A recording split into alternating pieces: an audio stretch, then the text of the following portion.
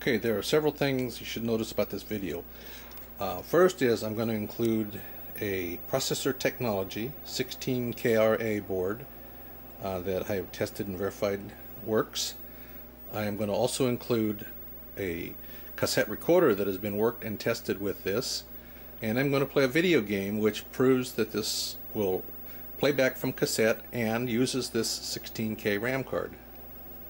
Okay, the first step is to get the program from the cassette recorder, so I'm executing the get command with TARG as the program name, 0000 is the location it's going to be stored at. Okay, the cassette recorder is running and it takes about 45 seconds, so I'm going to stop the tape and restart it when it's loaded. Okay, after it's done loading, it will continue the line and show that the program was loaded, gives the loading location and the size of the program, so it loaded properly. So the next thing we'll do is we'll execute the program. We'll go EXEC0000, which is where the program is located, and it'll begin to load the program, and it's loading it into RAM, so this verifies that the RAM is actually working. If you're off by 1 byte or so, this program will lock up. So it's running well. Okay, this is a pretty interesting program. The way this program works is very simply you enter a number from 1 to 9 for the difficulty. It's a shooting game where you shoot at moving targets, so we'll start at number 3, and it'll start the program. And then when you press the space bar, it'll shoot the ships as they come across the screen.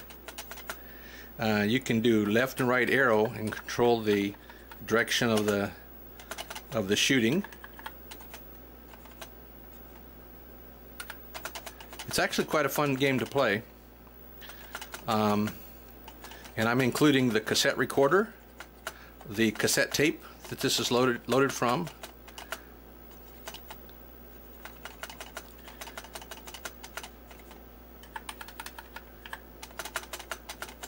it's actually kind of fun for a 1970 vintage game.